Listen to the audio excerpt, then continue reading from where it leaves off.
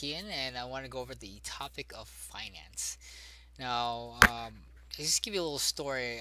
My background is in aerospace engineering, and after I got the degree, I worked for about 5 years, and got the house, and the mortgage was like half my income.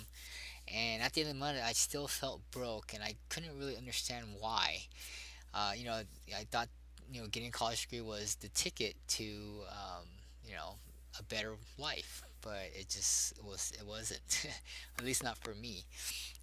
And I don't know if I did something wrong or what, but I don't know if you felt the same, but I think a majority of people do. And so I went through this research of like, okay, I'll just work harder. So I did that, and as I did, I got taxed more. And I was like, wait a minute, what are you trying to tell me? Like, I'm working overtime, and now my tax rate is now from 28% to 37%. Like, it didn't make sense to me. So the more I made, the more I was penalized. At least that's what I felt. So I wanted to learn about the tax system, figure out how do I reduce this. And so that kind of led to like, hey, you got to start a business, and then from business to like, okay, now you got to learn how to do sales. Now that you do sales, you get to invest in real estate and move into passive income and build assets that would make money for you. After a while, you're kind of struggling by and trying to figure out this, like, how does money work? I kind of just ask these questions, and then with asking these questions, I guess when you ask proper questions, you get proper answers. So I started Googling and YouTubing, and so I kind of found out that, yeah, money is basically printed out of thin air nowadays because our government is basically spending money that they don't have. I learned about the history of it, but when Nixon, cut the the back then the dollar was backed by gold, but now he cut that because at the time we were pretty much going bankrupt.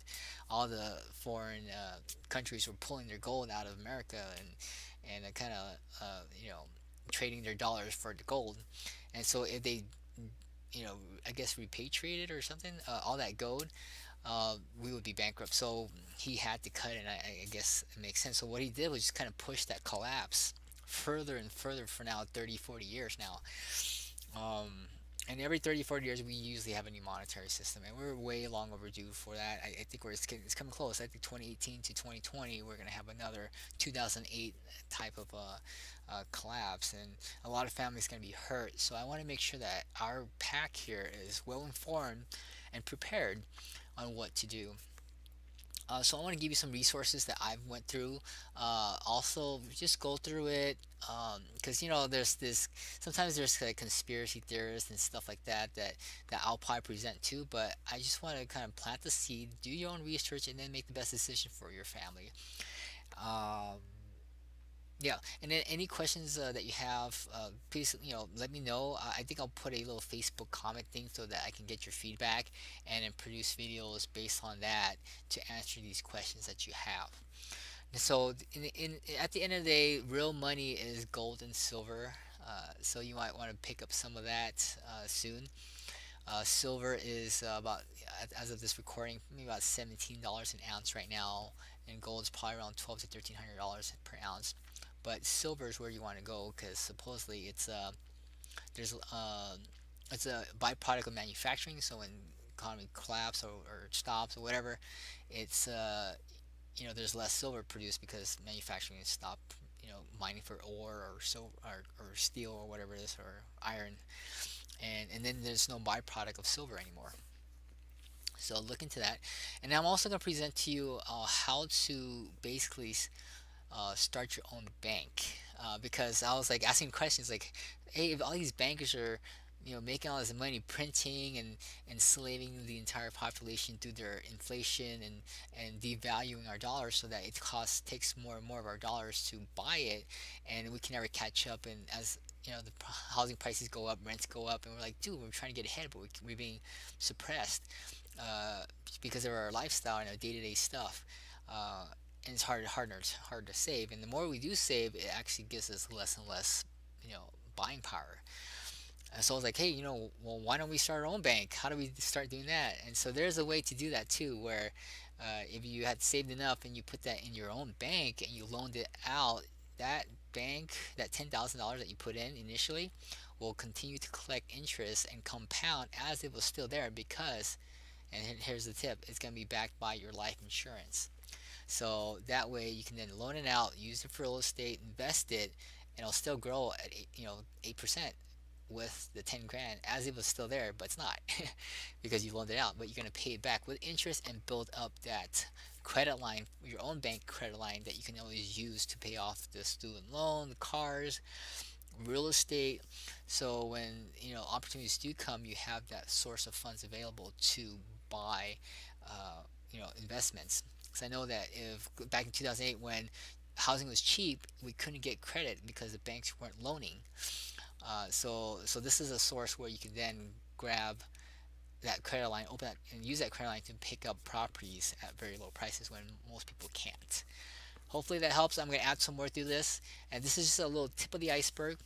I also want to show you how to build digital assets. So I'm going to show you kind of something easy just to get into now, just kind of get your feet wet with outsourcing. So let me show you this. This is a Merch Amazon. You want to actually go to merchamazon.com right now and register for a free account. And all you do is basically upload designs. Now, you may not be a designer. I'm not a designer, so I hire someone in the Philippines, and your dollar is worth 50 bucks over there. So for buck 50 to $3 an hour, they can design and upload shirts all day long. And it just sells on its own. Okay. Now there's a strategy on how I do this. You kind of look at the analysis of the shirt here. This is just 1 week's worth, I believe. If we look at a whole month worth, I can show you some of the sales here where you just kind of get it passively. So here's all the shirts that are being sold, 12 here. You kind of look at it, it kind of adds up to maybe about 300 bucks here, just kind of sitting around 10, 30, 60, 80, 90, 100, 20, 170, 100, $200, 210, and then maybe I don't know, 220, 230, 330, I guess. I don't know. 350. I don't know. Yeah, so it's just starts to add up for the whole month, okay? And that's basically passive income that comes in day in and day out, whether you work for it or not, because Amazon's going to sell it and then you're going to get your cut. And you get to set the pricing. So you can set at 10 bucks, they still sell at 30 to 23. Their cost is 10, you get 10 bucks royalties. And just to give you a little hint here, we do a little bit of a price reduction when we first launch a shirt, because if it doesn't sell within 60 to 90 days, it gets removed from Amazon. So we price real low just to get the initial sale, and then we slowly increase the price as it sells well. Here, such as this shirt here that's selling really well, and we start to increase the price a dollar every 3 sales or something like that. So anytime we get 3 sales or more, we start to increase the prices by a dollar, so we can start accumulating more and more sales. Okay, so go ahead and do that. You're gonna have to start off with maybe 2 shirts a day that you can upload, or 1 shirt a day that you can upload, and maybe a maximum of 10. And then as you reach those limits and you sell 10, 20, 100, they're going to tier you up to a higher amount so you can upload to 50. So this is done with 180 shirts designs. As we're uploading about maybe 8 a day or something like that, it's going to take about maybe another 2-3 months before I actually fill up to 500, and then it's going to turn me to 1,000, and then we'll kind of go on and do it again. So this is what to look forward to, and I'll give you all the details on how to do this and how to be successful with building merch. And once you get to a point where you're making $800 a day to $1,000 a day just on selling shirts, you're going to start to see that you can, you know, not have a job anymore, or do what you want to do and do what you love. Okay? All right. Thank you.